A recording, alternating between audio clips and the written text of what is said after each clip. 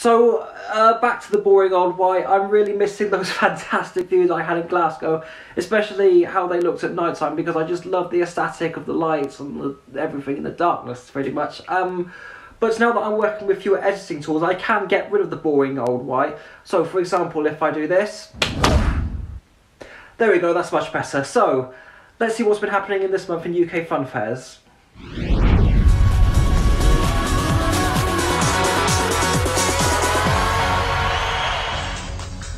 So hello and welcome to the February 2022 instalment of this month in UK Funfairs. I think we said March, but we are in March and haven't really covered the full of March. We haven't even gone into April yet. So anyway, with that being aside, now that we are actually in March, we are going to see more events starting up, and thankfully we're not in another lockdown as we were during last March, because it was just a terrible time. And it's good to see the fairs back open in February, and it's good to see people coming to them, supporting them. So, as for the news, let's start off and see what's been happening in terms of any new events. A pop-up theme park was announced to be taking place at Avon Valley Adventure Park, which is on the outskirts of Bristol.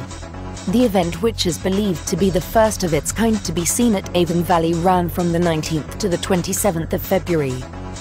It was announced that the Team Valley Valentine's Fair had been cancelled for a second year in a row. However, this was not due to COVID. It was actually due to a loss of land where the fair is usually held. The organisers have said that the fair will be back in some form and somewhere in the future. A brand new Valentine's Fair was announced to be taking place for the very first time in Nottingham. The fair run from Friday the 10th to Sunday, the 20th of February. Now moving swiftly along to any new rides that have come to the UK Funfair scene.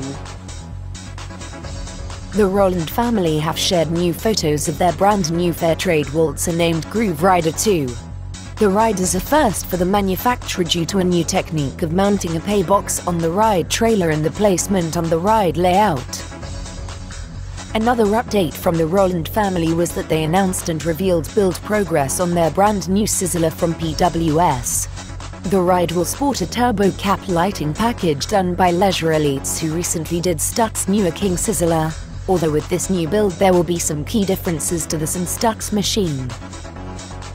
William Abbott and Michael Wallace Jr. have taken delivery of a brand new pirate ship from Govan Luna Park called Viking. The ride has been placed on the Marine Promenade in New Brighton and opened to the public during the February half-term holiday.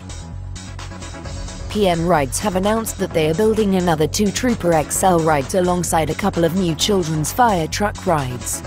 The ride, which is their take on the Super Trooper, currently has not been confirmed who the second and third ones are going to.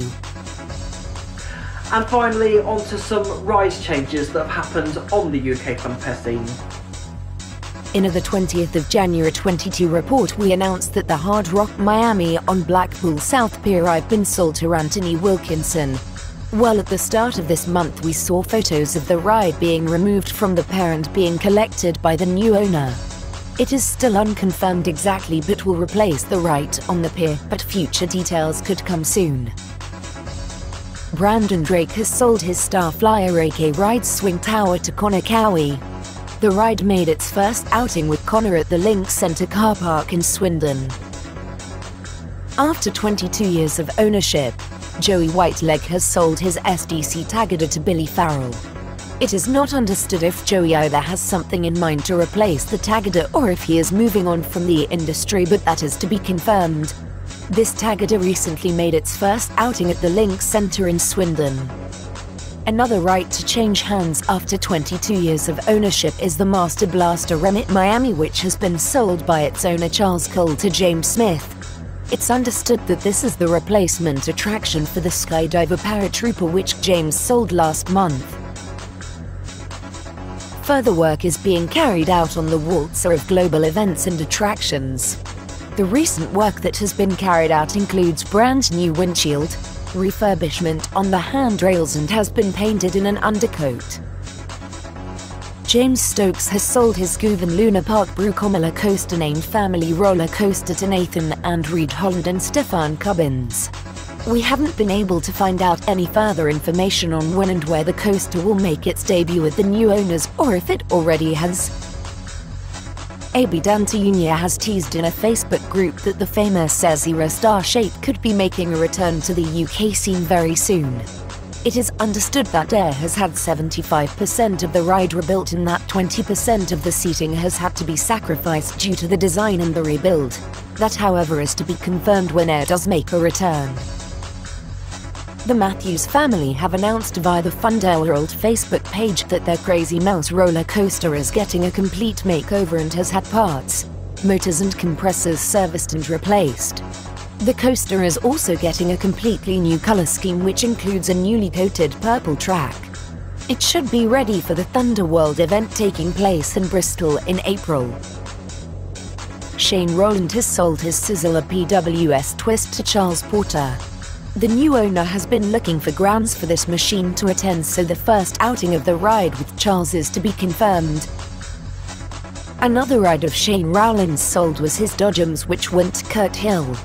The set, which consists of an Adesco track and Revichan cars, made its first outing with Kurt at the Barton Airport car park in Eccles of Greater Manchester. Another Adesco Dodgem track to be sold was the one named Jet Set at Perron Q Upland. The track has been sold to Mark Benson and was announced via the M&L Pleasure Fairs page on Facebook. Following his sale of the Thunderdome Waltzer to Warren Wallace, Liam Edwards has purchased the 2010 Fairtrade Waltzer from David Guyatt Jr. The first outing of the ride with Liam is still to be confirmed. And with all that, back to the studio. So that's it for the February 2022 instalment of this month in UK Funfairs. So now that the weather is better, now that we are seeing more fairs than we did, way more than last year, please get out there, go and support your showman, do whatever you can to help keep the fairground industry alive, because it really means a lot to the families that run them, and as well as the... Oh, Jesus. Oh, I didn't really think that one through, actually, thinking about it. But let's just end this atrocity. Goodbye for now and see you later.